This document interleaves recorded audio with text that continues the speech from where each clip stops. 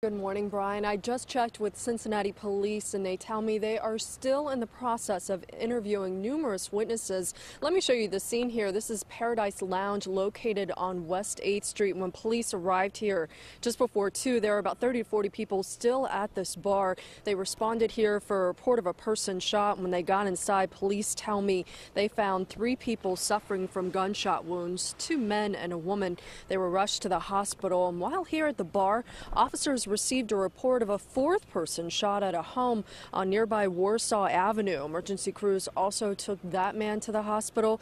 Police tell me they believe he too was shot here at the bar. Now, the conditions of all 3 men that were shot still unknown this morning. Police did say that earlier this morning 2 of the men were in surgery. As for the woman, we're told her injury is non-life-threatening. No arrests have been made at this hour. Reporting live here in East Price Hill, I'm Shannon Kettler, not on your side.